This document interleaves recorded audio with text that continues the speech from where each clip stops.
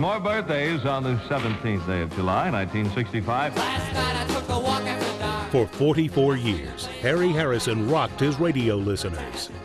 Every morning, Harry was the voice that New York and New Jersey woke up to. Oh, I smell the coffee. There's something special about being on in the morning. I think it's the most personal time there is on the radio. At the cusp of the rock and roll revolution, Harrison, one of the most popular radio personalities of the past 50 years, heralded in the songs that would change the face of music forever. Those days were unbelievable. That revolution that the Beatles, not only in music, but in culture, in dress, in everything. Harry's career started when he was in his teens. Being homebound for a year due to rheumatic fever, his days were filled with the sounds from the airwaves. My family and my radio really got me through that. And the fellas on the air sounded like they were having a good time. That's what intrigued me.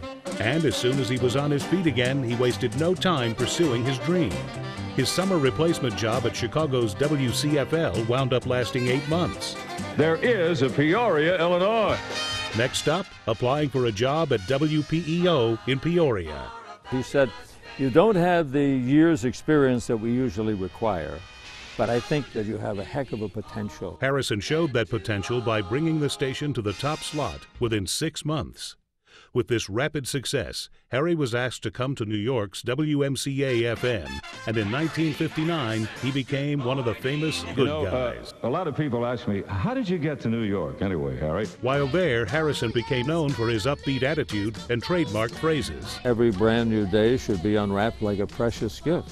I always wanted to make a contact with the audience. I wanted to really let them know that I cared about them. And the listeners cared about him. When he made his move to WABC in '68, they turned their radio dials to the new station. As the morning drive personality, he woke up nearly 4 million people a day. The listeners supported me all those years.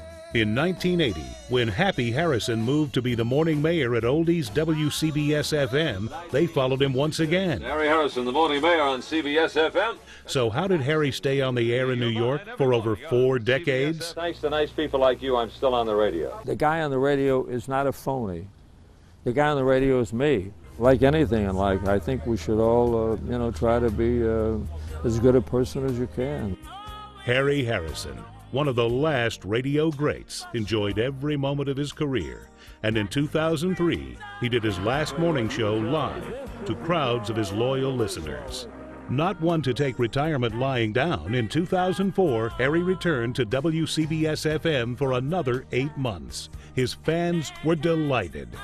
That's what I wanted to do, make a connection. Thanks to all my radio friends everywhere who've been with me all these years. It's been my pleasure.